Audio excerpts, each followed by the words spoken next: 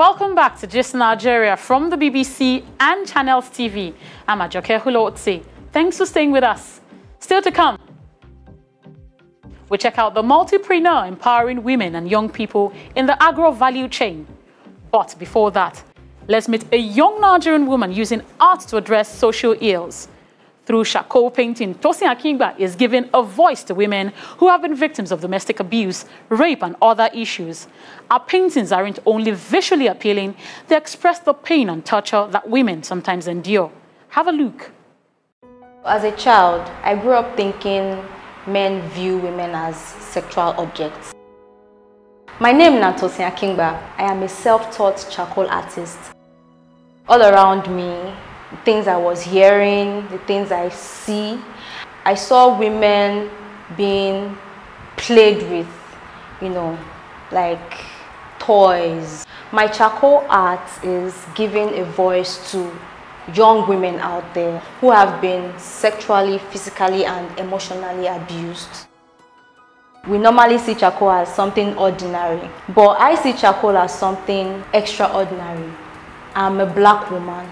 Charcoal is black. I can use that medium to express myself, to create something extraordinary, something that when people see it, they'll be in awe. I quit my job to focus on charcoal art because at that time I was faced with a lot of verbal abuse from male customers that come to the firm to inquire about what we do and how we can be of service to them. I do not do what I do for the money. I do it for the love of art, to express myself, and also to show people out there that there are women like myself that deserve to be heard, that deserve to be listened to, that deserve to be paid attention in society. My favorite piece is Light in Darkness. It reflects on religious abuse by pastors and religious leaders, and also domestic violence. My most memorable experience is a phone call I got from a lady.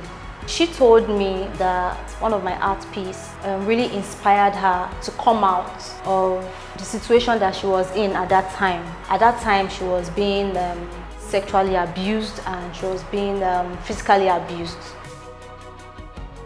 My greatest influence is the everyday Nigerian woman.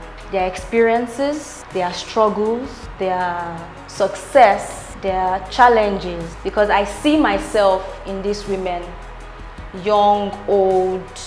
I see myself in them. I see myself in their struggles. I see myself in their fears. I see myself in their happiness. I don't think Nigeria really appreciates charcoal art as they should, because personally when I meet people and then they see what I do, they tell me, oh okay, it looks good. They don't take the time to appreciate the time. They just see it as something of a decoration. I represent every black woman, and I believe we shouldn't place judgments on women that have been abused.